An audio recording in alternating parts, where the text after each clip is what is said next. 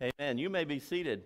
Again, it's good to be here and good to see all of you here. And I'd like for us to pause for just a moment before I really get started here. And some of you already know this, some of you may not. But last week, Jenny's aunt died, and her aunt by marriage. And we went to Southern Illinois, and I preached the funeral. And was it Friday, Jenny, that Dewey died? Her husband died Friday, and so we're going to be going back up there, and I'll preach the funeral again. But here's the funny thing about that whole story. You know, we always try to find laughter in everything. One of the grandsons told his mother after the funeral, said, "Mom, we got preached to today." His mama said, "I knew we would. That's why I asked him to come and do it." So when she texted and asked if I would preach this funeral, I told her that I would, and Jenny replied for me and told her that tell Trevor that he's going to get preached to again. So that's a wonderful opportunity to share the gospel. You may think this is a bit morbid, but I really enjoy funerals better than weddings.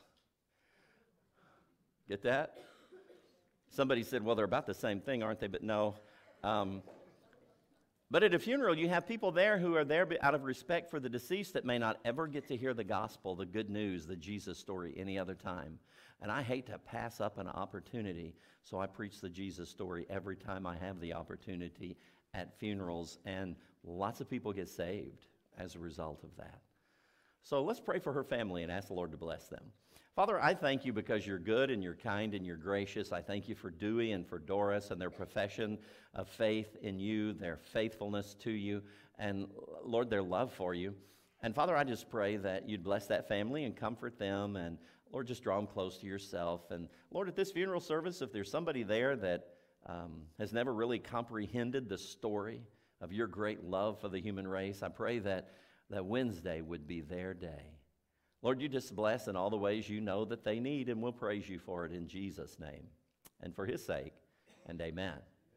All right, so we're going to continue our series of sermons in the book of Revelation. We have made it up to Revelation chapter 14. We're going to start today with verse 16, and we're going to cover part of the next scene in this vision that John received in chapter 14 of the Revelation. And you realize Revelation was written in about 96 AD by John, the disciple whom Jesus loved, the same guy that wrote the Gospel of John, 1st, 2nd, and 3rd John, also wrote the Revelation. He was the longest living of all the other apostles. He was still alive after most of the rest of them, in fact, all of the rest of them had gone on to be with the Lord. And John wrote the Revelation from the Isle of Patmos, which was a dry, barren rock that stuck up over the surface of the Mediterranean Sea about 35 miles or so out from the coast of where the ancient city of Ephesus used to stand. And John was out there as a political criminal because he had been preaching the Word of God,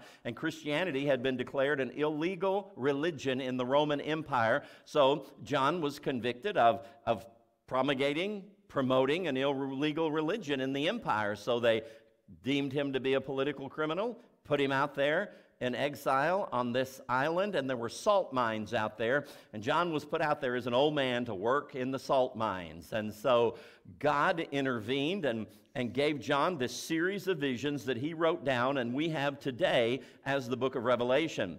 John was able to smuggle it out and send it back to the mainland by messengers called angels of the churches, and that word angelos in Greek means a messenger. So he sent these messengers back with these copies of the Revelation to the 7 churches in Asia.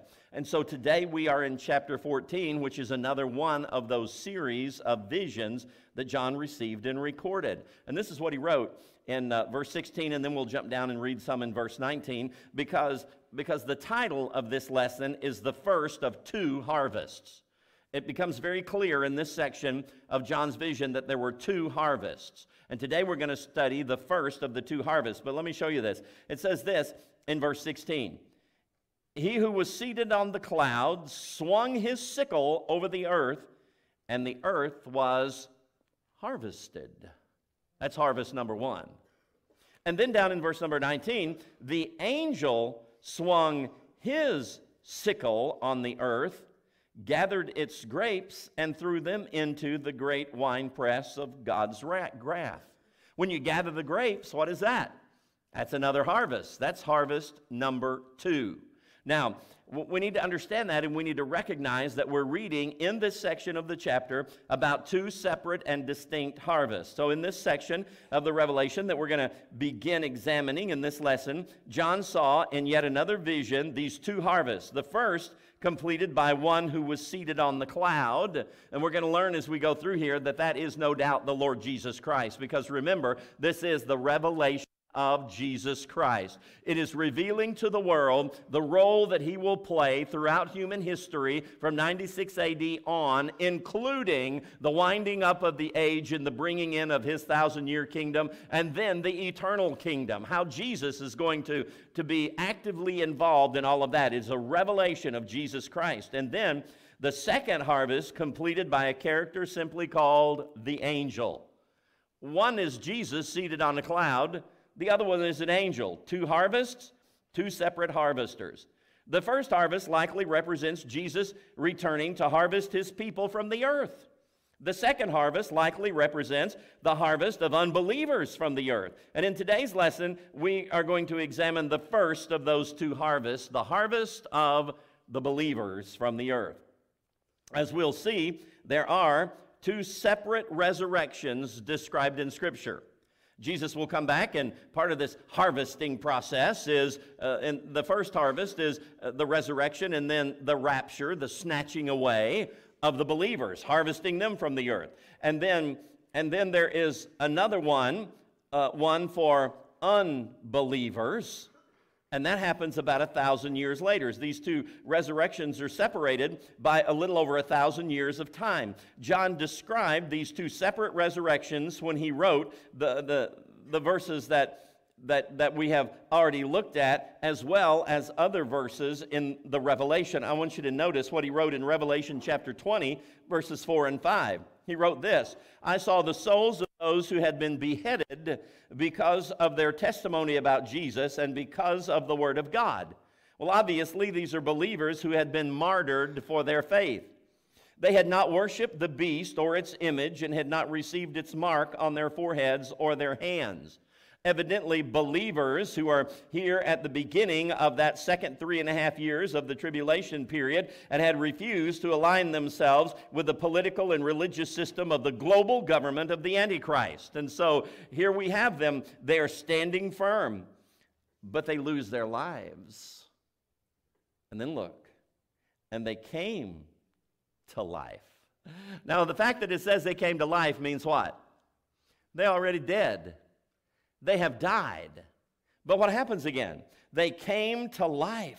That's the resurrection of these believers, the first of the 2 harvests here in Revelation 14. And it says, and they reigned with Christ 1,000 years. There's a global government of Jesus on planet Earth following the tribulation period that lasts 1,000 years. And these believers who are a part of this first harvest have the opportunity to be a part of that government and actually rule and reign with Christ for those 1,000 years. But then look at what he said.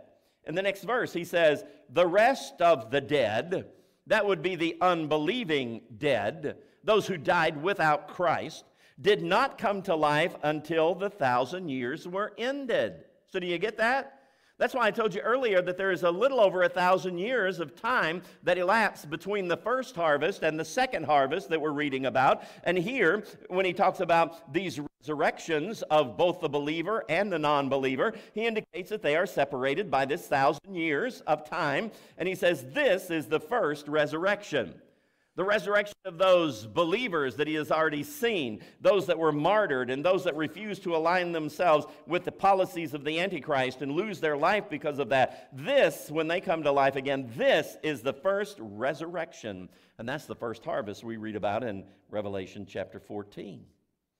Now, the resurrection of believers and the rapture of believers occurs shortly after the beginning of the final 3.5 years of the tribulation period.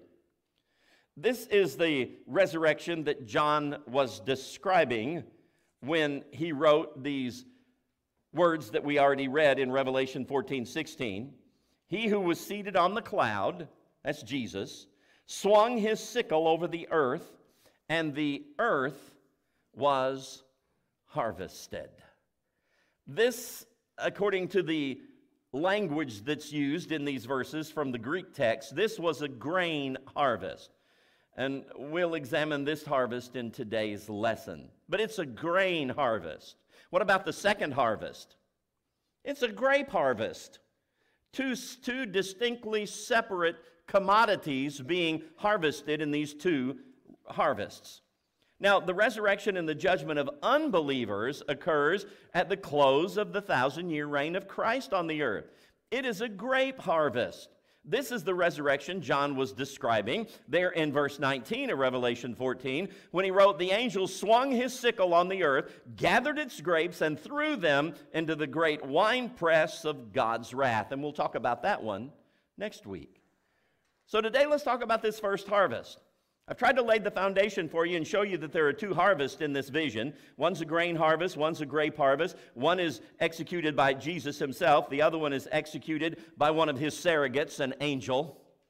But let's look at this first harvest. The first harvest in John's vision is obviously a description of God harvesting his people from the earth just after the beginning of the final 3.5 years of the tribulation period. Notice what John wrote in Revelation 14:14. He said, "I looked, and there before me was a white cloud, and seated on the cloud was one like a son of man, with a crown of gold on his head and a sharp sickle in his hand." And by the way, a sickle is a tool that's used in the process of harvesting grain. And so you've got the one seated on the white cloud. That's obviously Jesus. Mark described Jesus as coming in clouds. He wrote this in Mark 13:26. He says, "At that time, people will see the Son of Man coming in clouds with great power and glory." The mere fact that the one who comes to do the harvesting is seated on a white cloud indicates that it's the same person that Mark is talking about when he wrote those words in Mark 13:26, referring to Jesus, the Son of Man. He says he's going to see him coming in the clouds, and he's going to have power and great glory. An angel explained to Jesus' disciples that he would return the same way that he left. Luke described how he left. And this is what Luke wrote in Acts chapter 1, verse 9, the last part of that verse, down through verse number 11. He wrote, "He was taken up before their very eyes, and a cloud hid him from their sight." Get that? So how did he leave? He left in the clouds. A cloud hid him from their sight. They were looking up intently into the sky, and as he was going, when suddenly two men dressed in white stood beside them. "Men of Galilee," they said, "why do you stand here looking into the sky? This same Jesus who has been taken from you into heaven will come back in the same way you have seen him go into heaven." So I want you to get that. He's coming back the same way that he left. When he left, a cloud hid him from their sight. When he returns, he will come back in the same way. He left in a cloud. He's going to come back in a cloud. And that's what John sees in this vision in Revelation 14. He sees one seated on a cloud, and that's the one who thrust his sickle into the earth and harvests believers from the earth. So it's fitting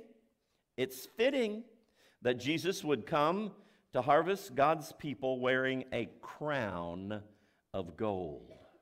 The crown that Jesus is wearing in this vision is not the crown of power and authority worn by a king, even though he is the king, he's the Christ, and Revelation calls him the King of Kings and the Lord of Lords. So he is a king, but this particular crown that we see in this vision is the garland placed on the head of a victorious athlete in one of the ancient Olympic Games.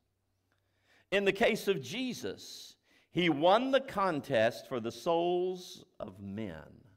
In the case of Jesus, he came and fought against the devil and all the enemies of righteousness in order to redeem for himself a chosen people, a peculiar people, a royal priesthood. And he did that and redeemed us, bought us back out of the slave market of sin at great personal cost.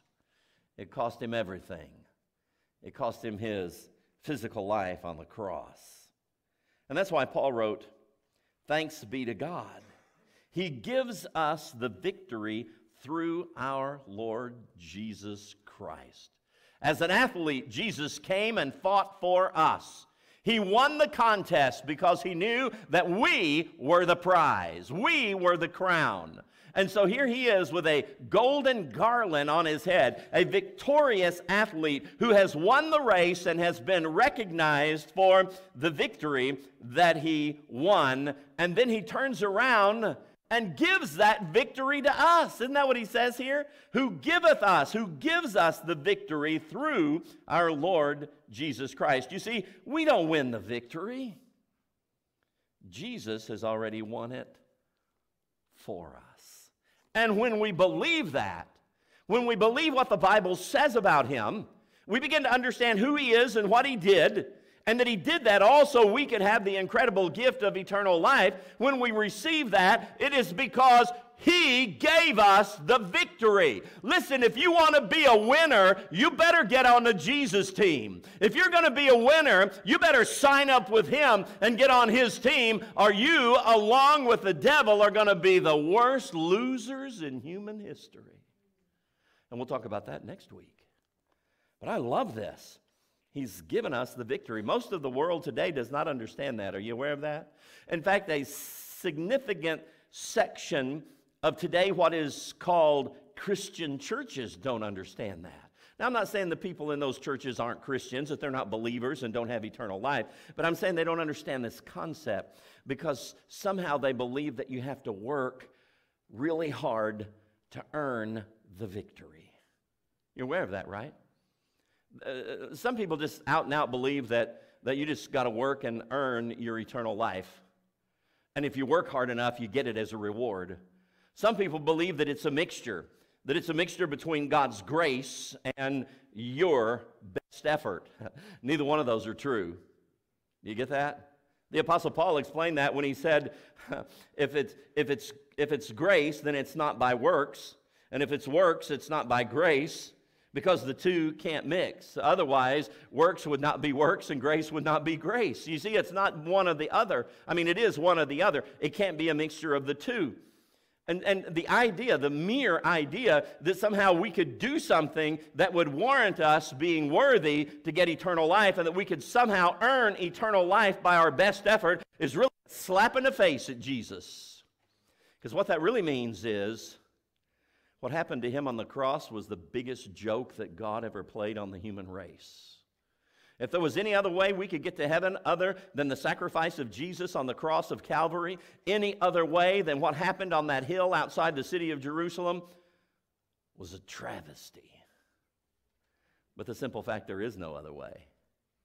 There is no other name under heaven given among men by which we must be saved. You see, it's all about Jesus winning the contest. It's about Jesus being victorious over death and hell and the grave and the devil and every enemy that there has ever been to righteousness. It's about him winning. And because he won, we win. He gives us the victory through our Lord Jesus Christ. Now, the next verse John wrote in Revelation 14 is intriguing. This is what he wrote. It's in verse 15. Then another angel came out of the temple. This is another angel in addition to the three angels John wrote about in verses 6 through 13 in this chapter. Do you remember last week, a week before last, we talked about those three angels? Or three angels, one after another? And now he says, now there's another angel that comes out. The first character that came out in this part of the vision was Jesus on a white cloud. But now another angel comes out, and he called in a loud voice to him who was sitting on the cloud. Take your sickle and reap, because the time to reap has come, for the harvest of the earth is ripe. Now, I read a lot, and I read a lot of commentaries on this chapter in preparation to be able to teach you what this says, and I've read a lot through the years when I would have questions about this stuff. And there's a certain number of people out there, when they write about this, they say that this verse proves that the fellow seated on the white cloud is not Jesus, because you got an angel telling Jesus what to do. And they said, that just doesn't add up. An angel, a subordinate, telling Jesus what to do. Well, let me give you another take on that. Jesus has to be informed by someone when the time is right for him to thrust in his sickle and harvest the earth. You know why? Because he doesn't know the time. The only thing I can find in all of the Bible that Jesus has chosen not to know is the exact time of his return for this harvest. So God, in the temple, sends a messenger out of the temple to tell Jesus, it's time, thrust in your sickle and harvest the earth. Because look what happens here. That's what it says here. It says that this angel, another angel, came out of the temple, and he called in a loud voice, because he evidently wanted Jesus to hear him.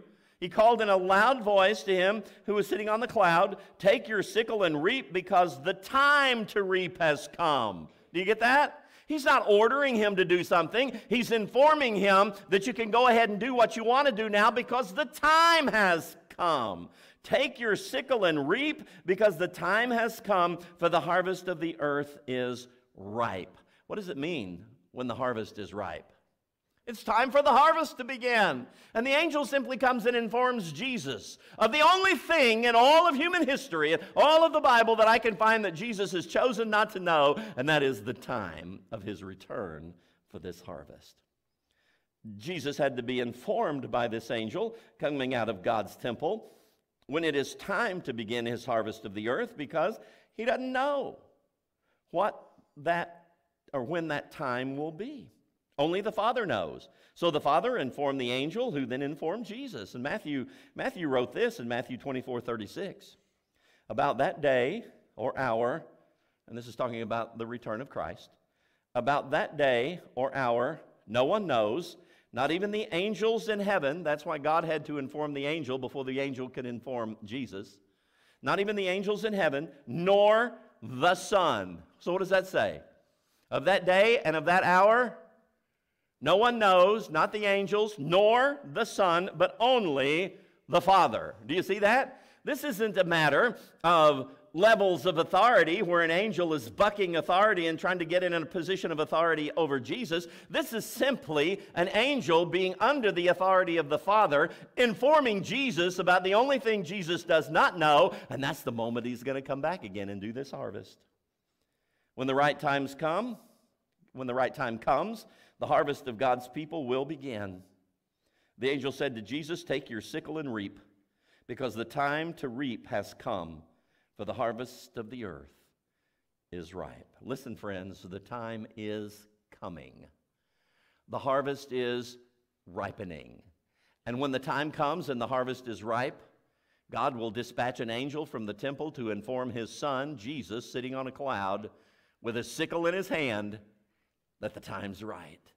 And suddenly, unexpectedly, like a thief in the night, Jesus will return and harvest every believer from the earth.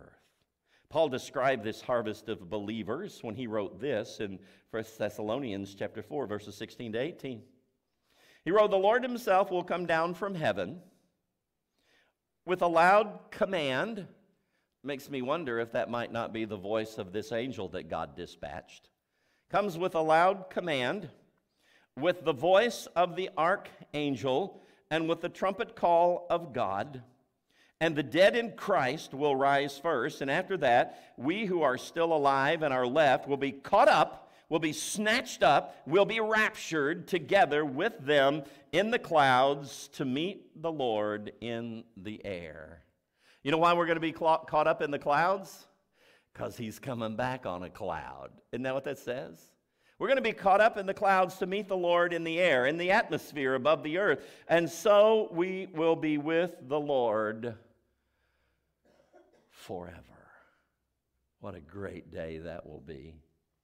John summed up the completion of this harvest when he wrote in Revelation 14:16. So he who was seated on the clouds swung his sickle over the earth, and the earth was harvested. Job completed. In just an instant, This harvest of God's people begins and then is completed. The angel gives the command, Jesus swings his sickle, and the harvest is completed. Paul confirmed the incredible brevity of this harvest when he wrote this in 1 Corinthians chapter 15, verses 51 and 52. We will not all sleep. In other words, we won't all be dead when this harvest begins. There will be some believers who are still alive. We will not all sleep, a reference to our physical body sleeping in death in the grave. Do you realize that when the Bible uses the word sleep to describe death, it's never describing the spirit of a man. It's always describing his body lying in a grave in a position of sleep. His spirit is always actively either in the body or at home with Jesus. You get that? Some people believe the idea that when you die and they bury you, then the whole man, body, spirit, and soul are in the grave. Not so. The thing that causes physical death is the spirit leaves the body, and then the body is asleep in the grave, but the spirit is very alive and active in the presence of Jesus. So he says, we will not all sleep, but we will all be changed. If you're not dead when Jesus comes back again, and your body called out of the grave and fashioned into a new body, fit for eternity with Jesus rather than 70 or 80 years here, if you're not among those, you will still be changed in a flash, in the twinkling of an eye, at the last trumpet. For the trumpet will sound, and the dead will be raised imperishable, and we, that's a reference to the believers who are still living when Jesus returns, we will be changed. You get that? The deteriorated bodies of believers in the grave will be called out. They'll be changed and fashioned into new bodies and reunited with the spirits that Jesus brings with him of those believers. And then those of us who are living will be walking along about our business, and suddenly, in a flash, in a twinkling of an eye, we'll be changed. Man, I would love to still be alive when that happens and see this old worn-out mess changed into something good again. You get that? That's what's going to happen. We're going to be changed in a moment, in the twinkling of an eye. Wow. So here's what I want to talk to you about for just a moment about that verse. Please don't make the mistake of thinking you can wait until this first harvest begins to get ready to be in it. Please don't do that. Don't think, I'll wait until I hear the trumpet sound, and then I'll fall to my knees and get it all right with Jesus. Listen, you're not going to have time to do that when this happens. In a moment, in the twinkling of an eye. The amount of times it takes for a ray of light to reflect off of your cornea in your eye and cause your eye to twinkle just that quick. This harvest will start and be completed, and if you're not already ready to be in it, you're not going to have time to get in it at that moment. Don't be living as if you could do that, because that's the devil's lie to get you to miss being in this harvest. Oh, you need to understand that. At that point, you won't have time to prepare, because it'll happen in a flash, in the twinkling of an eye. So you need to be ready. Isn't that the message of many of the parables, many of the stories that Jesus told? Isn't it all about being ready when he comes back again? The 10 virgins, 5 were ready. 5 weren't. You get it? The guy who didn't want his house to be broken into, he was expecting the thief to come, so he was ready. He didn't know when he was going to come, but he was ready. Do you get that? The issue is be ready. You say, well, how do I be ready? How can I get ready and know that I am really going to be in this first harvest and not be left here for the second harvest? Here's how you know. You can be ready for the first harvest if you believe in Jesus. If you've understood and believed the Jesus story and believed it so strongly that you've called on Jesus to give you the incredible gift of eternal life, then you can be ready for this harvest. Now, there's a lot of other things he wants you to do, but the thing that guarantees you a place in this harvest is receiving the incredible gift of eternal life. I want you to know it is significantly important to be a part of this first harvest, this first resurrection, because John wrote this in Revelation 20, verse 6. Blessed and holy are those who share in this first resurrection. You get that? This first harvest, this first resurrection. The second death. You say, the second death? That's what he mentions there. The second death, he says, has no power over them. So what about the second death? Well, the first death is physical death. The second death is spiritual death, which includes eternal separation from God in the lake of fire. So in order to be in this first harvest, you have to have done what it takes to escape the power of the second death, of spiritual death. And the only thing that can help you escape the power of the second death, this spiritual death that it is permanent and unresolvable and will ultimately get you into the lake of fire, the only thing you can do to avoid that is to believe in Jesus and get the incredible gift of eternal life. That's the only thing you can do. And that's what he promises here. Blessed and holy are those who share in the first resurrection. The second death has no power over them. To secure your place in this first harvest, you must believe the Jesus story and receive the gift of eternal life. Jesus said it like this. This is my life verse. I don't know if you ever noticed, but I managed to work this into almost every sermon. John 3:16. God so loved the world that he gave his one and only Son, so that whoever believes in him shall not perish. I love that. Is that a promise? Shall not perish, but have eternal life.